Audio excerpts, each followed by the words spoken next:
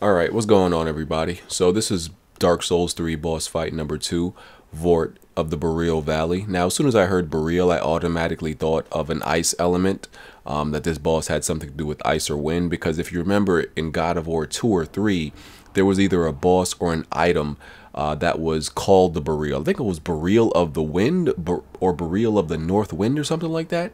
I think it was when you killed that spider in God of War 3, but I can't remember. But yeah, that name Boreal made me automatically think, oh, it's going to be some type of boss that inflicts some type of ice damage, or I think they consider it frostbite in this game. And I don't think there's been a lot of bosses like that with the ice element.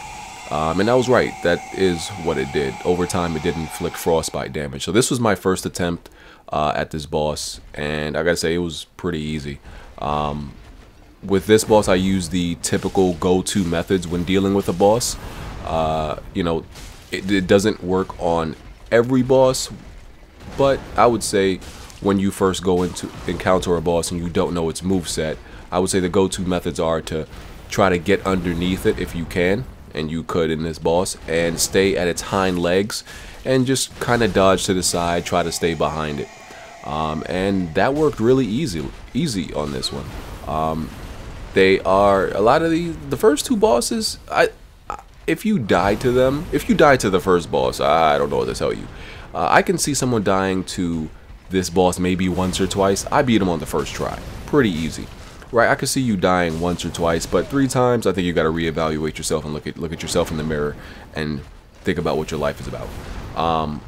But yeah, this was relatively easy. He had really telegraphed moves. You know, he was a daunting enemy, especially when he charged at you. But they seem to, you know, take a lot of. They seem to. I don't know. I feel like some of these bosses seem to have low HP because. Yeah, I'm using the Claymore and it's reinforced and it's infused, but you know, even with that, I don't think I should have like took out so much health so easily. But yeah, I think the first 2 bosses were relatively easy. So far, I haven't died on a boss. I'm gonna try to keep that going as long as I possibly can. The 3rd boss, I don't know.